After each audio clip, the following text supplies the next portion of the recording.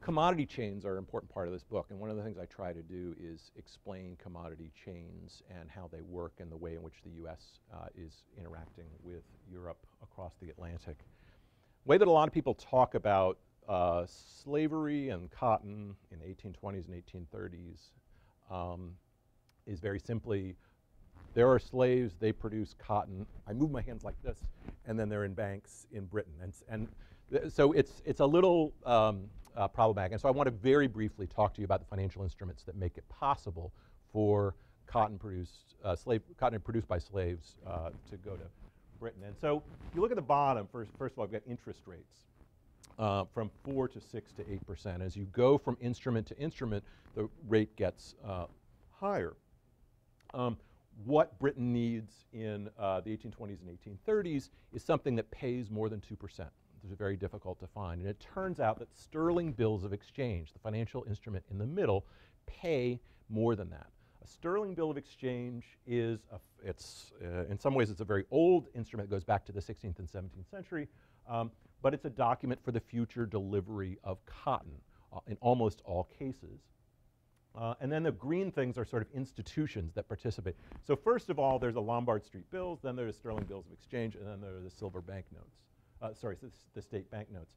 The instruments that are in the middle, the 7 houses, are by the 1820s and 1830s, Brown, Baring, and then the 3 W's. I've forgotten who the other 2 are, but there's 7 transatlantic merchant houses that are taking these sterling bills of exchange. They are attached to bills of lading for cotton. The cotton is delivered, and they now have title, effectively, to this cotton when it arrives. The payoff is roughly 6% for these things. The 7 houses then, in their turn, issue Lombard Street Bills. That's where they get the capital to make it possible for these transatlantic journeys. And it's a smaller interest rate. It's more like 4%, but it pays better than the 2 or 3% for the local bills that are traveling. The agency banks are a whole collection of banks that are established along the Mississippi River primarily, and they rely on credit that comes from the 7 houses. And so the names Baring and Brown and Wiggins and others make it possible for these banks to establish themselves. They, in turn, issue their own financial instrument, which are state banknotes. The First Bank of Louisiana has $10 notes, which travel very widely. On the back is the word 10, and then Dix, the French word for 10. And Dixie is initially Dixieland, is the places where these bills travel. This, Mississippi and Louisiana along the Mississippi River is Dixieland, the places where the bills of the Louisiana. And so this is a term it's initially used by steamboat pilots to describe this area. And so these are the kind of financial instruments that make this possible, and they're sort of discounting, which is effectively borrowing in our language, accepting lending on this language. And what's possible here, and then finally the last thing is land and slaves. And this is borrowing from the banks, which often takes place in the context of these notes, makes possible this transatlantic movements. And so if all of this depends on commodities.